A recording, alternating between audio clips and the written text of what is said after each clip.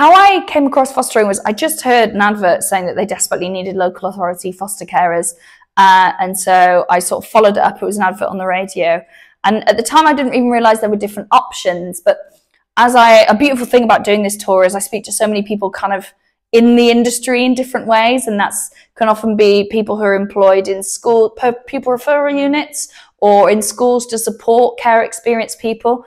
And it's really interesting their perception of the different types of fostering.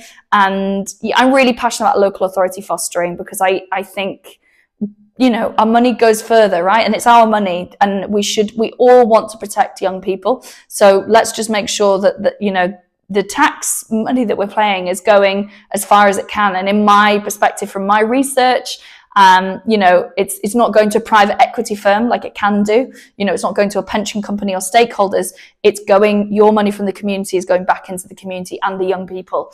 And I think if people knew the extent to which young people were being used for profit by organisations, I think they would be really hurt and really upset. So I don't think people don't have an awareness, and it's something until I started, you know, becoming a foster carer and kind of finding out about this, I had no idea the extent that it goes on. So I would always be an advocate for local authority foster care.